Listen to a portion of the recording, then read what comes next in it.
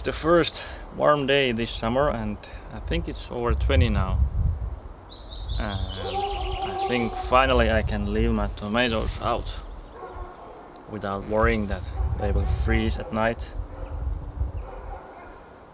So anyway, I'm working on the roof today, and I try to work as much as I can because it's Saturday and I have time for that.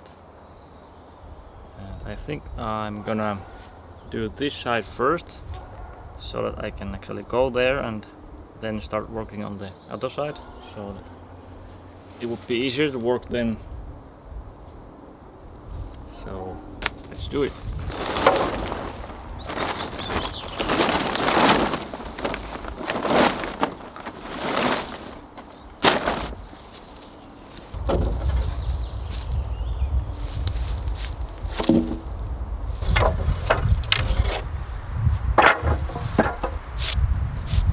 These boards should be pretty dry.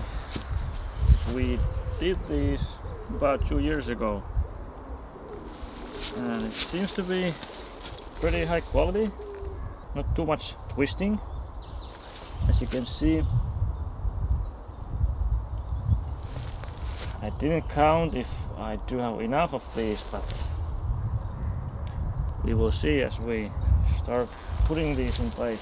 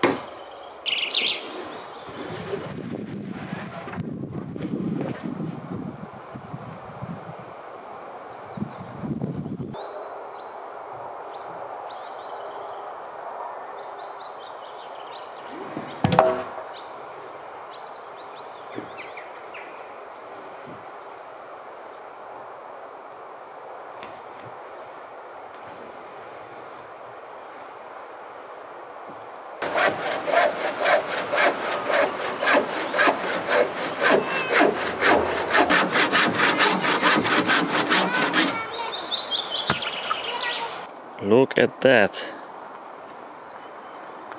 Kids have been playing here or something, which is pretty nice. But you probably understand why I'm so eager to get the cabin done. I also use my tools all the time and of course forget to bring them back. And I think they will go to my cabin too anyway, but at least there's a place for all the tools. So far I have been using this for everything, and as you can see it's a horrible mess here. Firewood and a lot of tools, and it's a playground too. But hopefully quite soon I can start using my cabin, so that helps a lot.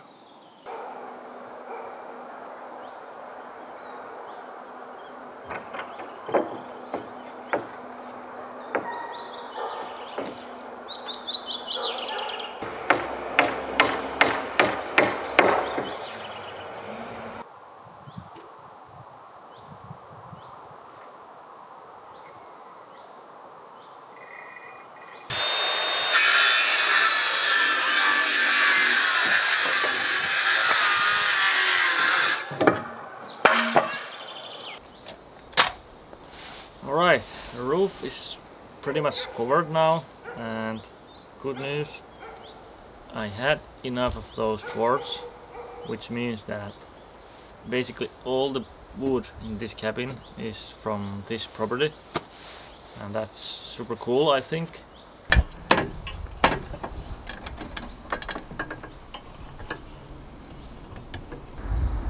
Here you can see the structure. So the idea is that all the humidity that comes from the cabin goes through the insulation and through this windshield, and it gets into this hole, and it goes up here and then finally goes through these holes and out there.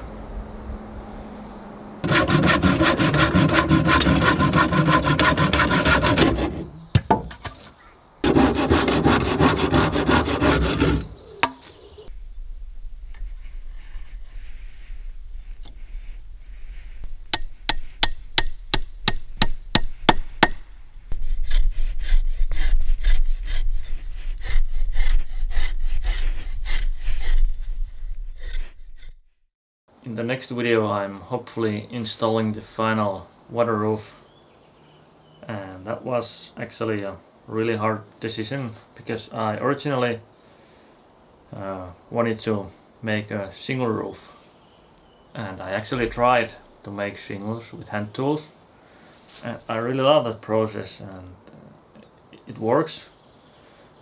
But it's a huge amount of work, and unfortunately I don't have that much time at the moment. I actually need this cabin quite soon that I can put all my tools here, and so I end up putting a felt roof or bitumen, whatever it's called in English. And that's actually quite common in Finland, and if you do it in traditional way it looks pretty good, I think. So, and of course in the future I can maybe replace that roof with shingles if I find time for that and want to try it.